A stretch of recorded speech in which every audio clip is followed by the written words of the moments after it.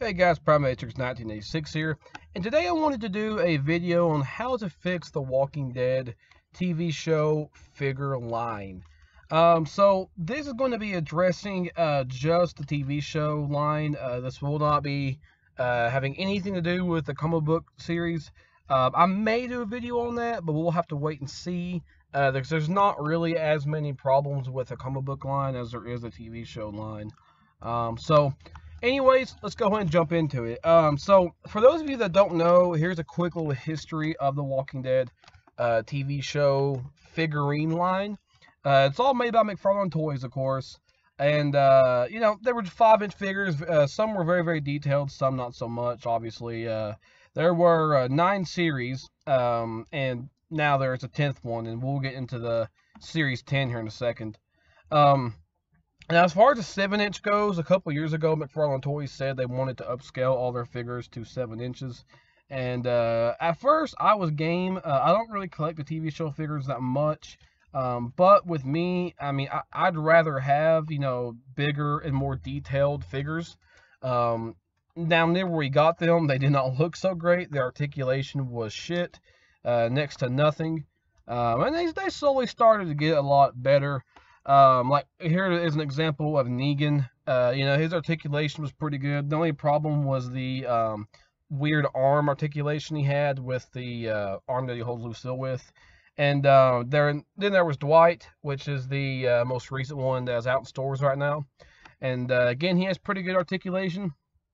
And they're gradually starting to get a lot better, which is very, very nice. Then we're going to move on to pretty much how the fans reacted here on the Walking Dead action figure memorabilia Facebook page. A lot of people were pissed, and a lot of fans in general were pissed, and I can't really blame anybody, honestly. Again, I don't really collect the TV show figures, but I can understand why everybody would be pissed about it. I was really pissed whenever the color tops came out, and they were shit.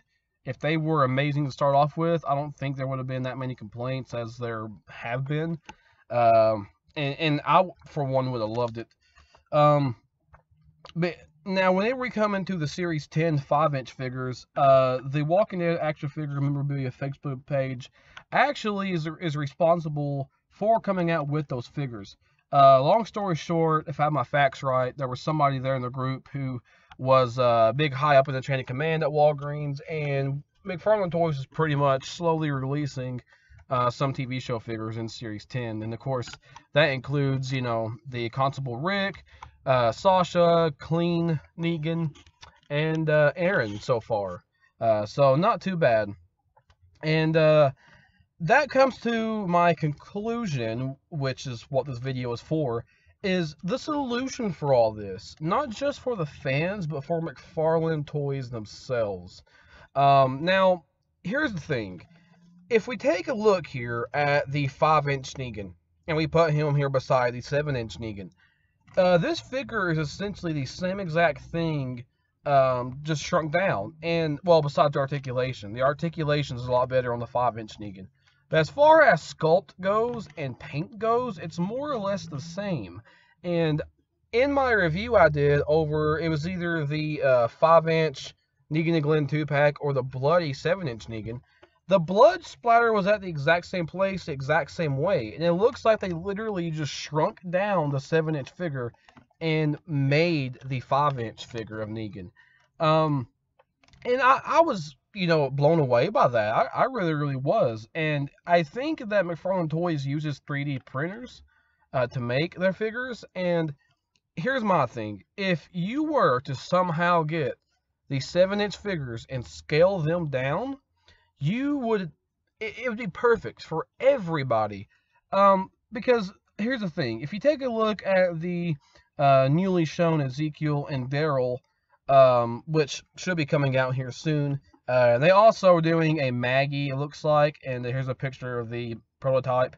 If you want to check out my last video, I'll go over all that. They're supposed to be making a new Negan and Rick, but anyways, we'll get into that later on. But if you look right here, their articulation is just like the 5-inch. So here's the thing. Let's say you get this Ezekiel and you scale him down. You do not have to change a thing. It is the exact same figure, just scaled down. And if you could do that, which I don't know if it costs anything else, I'm sure it does with supplies, but you don't have to worry about sculpting anything new. You have that figure already. So my message here to McFarlane Toys is this. If you were to scale everything down from a 7-inch figure, you are making every single customer happy. You are pleasing the 7-inch fans, you are pleasing the 5-inch fans, and you are also making profits essentially off of one figure, but you're making twice the profit because you're going to be getting 2 products out of one sculpt. And I feel like that is the perfect solution for these 5-inch to 7-inch figures, because there's a lot of controversy over it, you know? And this would just be perfect. I mean, everybody would be happy. We would still have the 5-inch figures. We would still have the 7-inch figures. And again, McFarlane Toys will, of course, be making more money. I do got to say, I apologize. This video was a little bit longer than what it should have been, guys. I just had to kind of go over a few things, catch up on some facts that some people may not know.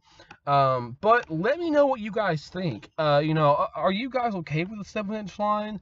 Are you all right with the 5-inch line? Would you like to see something like this? Please let me know, because I would love to see some feedback and see what you guys think. So with that being said, though, guys, thank you all for watching, and I will catch you all later.